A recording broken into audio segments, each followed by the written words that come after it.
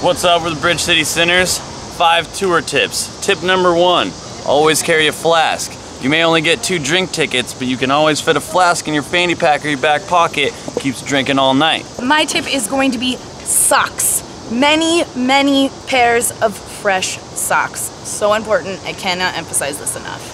Socks. The feeling of a new pair of socks on tour is heaven.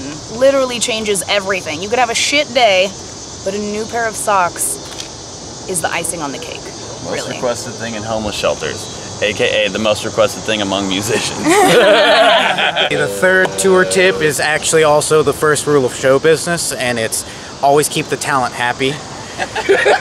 Like, you're doing okay, right? Things are going okay? I mean, I could use a Red Bull, but other than that... Scott, get on the Red Bull Scott's right on the now. Red Bull. Scott's on the Red Bull. I feel pretty happy, so the talent's taken care of. And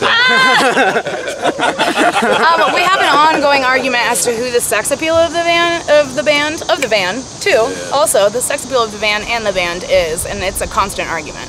sometimes the first rule of show business is to just let somebody think that they're the sex appeal in the band. If they're happy, I'm happy. Right. All right, I'm going back to tip number 1. Yeah, always carry the flask. Number 2, so you got your clothes. I'd say don't bring too many clothes because it just gets everywhere. Except for socks. Except for socks.